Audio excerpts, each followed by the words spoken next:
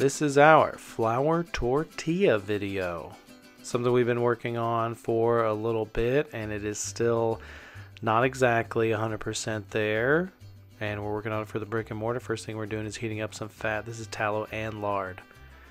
Into the bowl of a mixer, bread flour, AP flour, salt, baking powder. Mix that up a little bit. So recipes we looked at, some had all AP, some had all bread flour, some had beef fat, some had pork fat. Wanted to do a little bit of both. This is our combined fats. Since we use so much beef fat, we have so much beef fat and pork fat, I want to do something to get rid of it. Just kind of getting in there, cleaning up the sides, making sure everything is getting incorporated. The idea here is to have no dry flour, have every piece of flour, every granule of flour have interacted or be coated in some fat, because if it's not all coated in fat, if it's not evenly distributed with the fat and the flour, then you will have clumps and it'll be harder to get everything together. Added some water, warm water. Since we're working with warm fat, we need some warm water.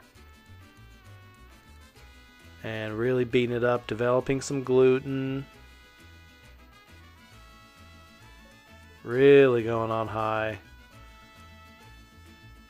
Adding a little bit of flour just to notice. I'm noticing that the dough is not coming up off of the bottom or off of the side exactly like I want, therefore it looks a little sticky to me, so I added just a little bit of extra flour, and I think I might add a little bit more right here too, and then just kind of knead it in the bowl and develop a little boule, and then in a second we're going to start portioning these out.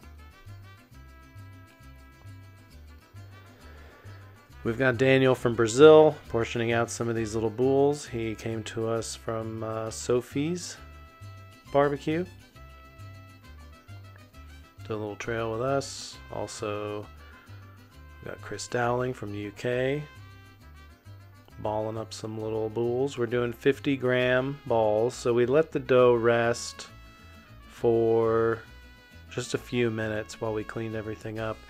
The most important rest is going to be after they are formed into balls.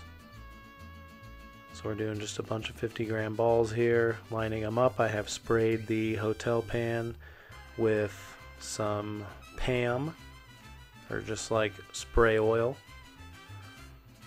Make sure they don't stick. I don't want to add more flour to make them drier.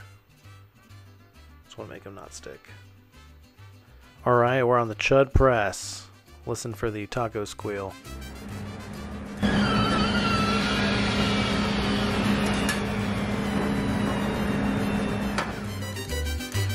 Unedited.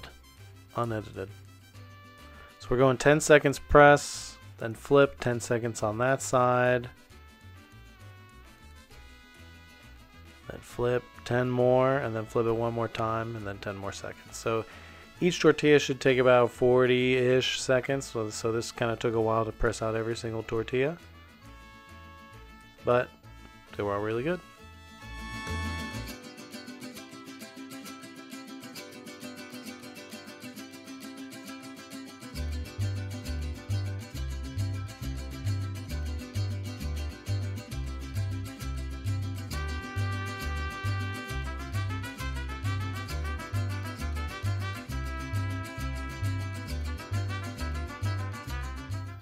After we are all pressed out, we let them cool for a little bit, stack them up between some parchment paper sheets, and then into a bag they go.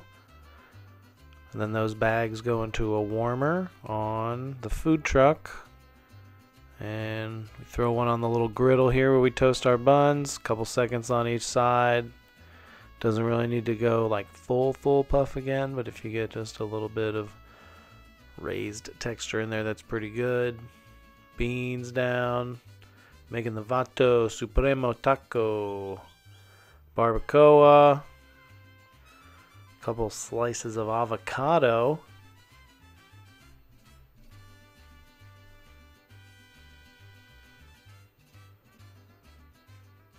Fritos, official Fritos, always.